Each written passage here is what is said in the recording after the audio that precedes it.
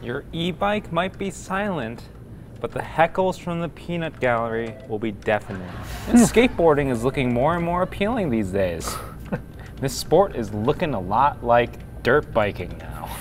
Everyone's doing e-bikes review because it's just part of the game. There's too much money to be made. You're so much better at reading pink bike comments than I am. I'm like all cross-eyed. People get pretty heated about e-bikes, huh, Bruce? Yeah. Yeah, seems like it's probably a good idea for us to do a Shop Talk episode about it then. Let's do it.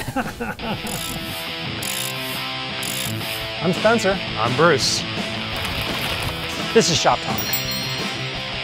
Oh, is this episode really a good idea, Spencer? There are so many e-bike haters out there. It's true. There's a little bit of debate about the role e-bikes should play in the world of bikes, but they're here to stay, folks. I mean, we're gonna have to learn to love them. And I'd say let's start by talking about e-mountain bikes. Personally, I think e-mountain bikes are kind of appealing.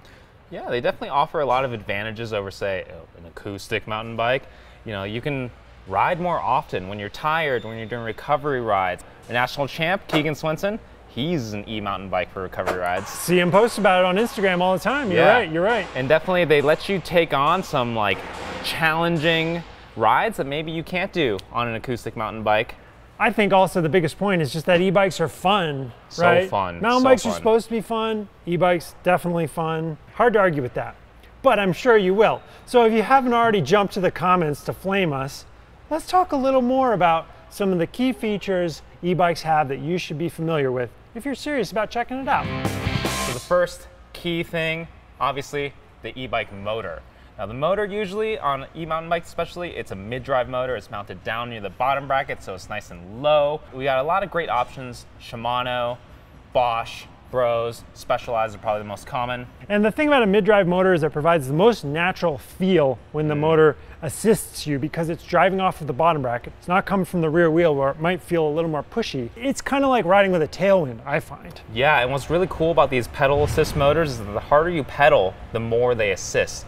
Definitely feels really natural, I think. Exactly, up to a point. Now, you should know there's 3 different classes of e-bikes, and the ones that we're concerned with really, Class 1 e-bikes. And Class 1 is a max speed of 20 miles per hour for the electric motor assist and a max wattage of 250 watts for the assist. So you'll eventually hit that governor and the motor will stop helping you out. Now, of course, if you have a motor, you need a way to power it, and that's where the battery comes in. It's usually found in the down tube of the bike. And it works like a battery. You can recharge it, remove it, and then finally, you need a way to control it. There's some apps on your smartphone. A lot of e-bikes will have a little readout display that's mounted to the handlebar, or sometimes they'll just have a really sleek button with a LED light that lets you know what your battery level is or something like that. Yeah, and in a lot of cases too, this controller lets you choose the amount of pedal assist you want.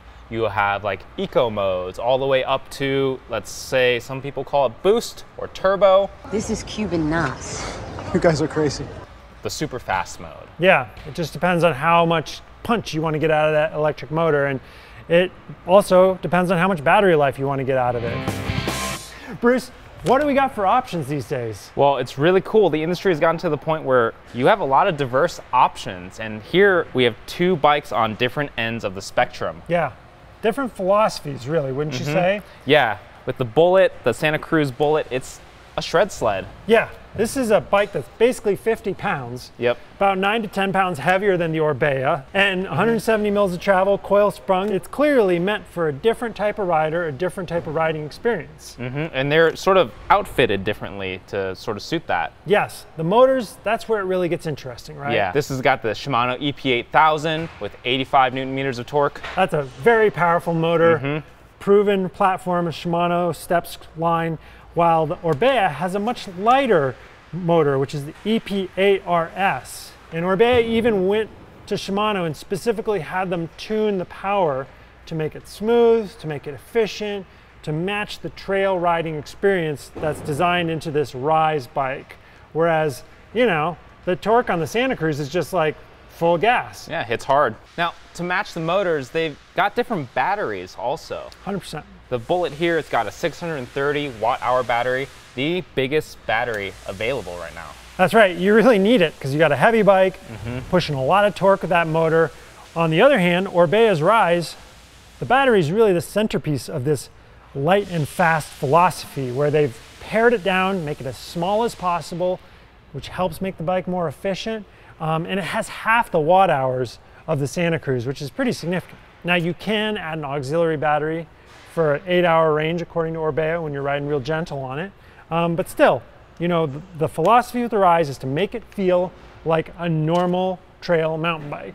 Yeah, whereas the Bullit, I think if you're the type of rider who is saving as much as possible going uphill for the downhills, that's probably what it's better for. It's a chairlift bike. Yeah.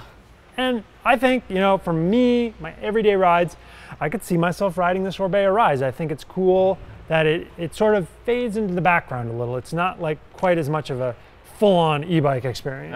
Well, I want that full-on e-bike experience, so it's the Bullit for me. Okay, all right, well, yeah. all right. But I mean, which one's faster? Ooh, you thinking what I'm thinking? I think we gotta settle this in the streets. Drag race time. Let's go. Nice bike. What's the retail on one of those things? More than you can afford, pal. Santa Cruz. Turn traction control off. Launch control. Make sure we're in boost. Ugh. Damn it, Bruce. God. Yes, power! He knows it doesn't matter what's under a hood. The only thing that matters is who's behind the wheel. It shows you something about how the motors behave, doesn't it? Yeah, it was interesting. The Santa Cruz pretty consistently was faster off the line. That comes down to that torque. Like we said, the motor has more torque, but once you hit the top speed of 20 miles per hour, once they're both maxed out at 250 watts. Yeah, they hold steady with each other. Don't forget to like, subscribe. Thanks for watching. I don't know, maybe we'll pick a favorite comment and send them a used 9-volt battery as a prize or something. Oh, I love those.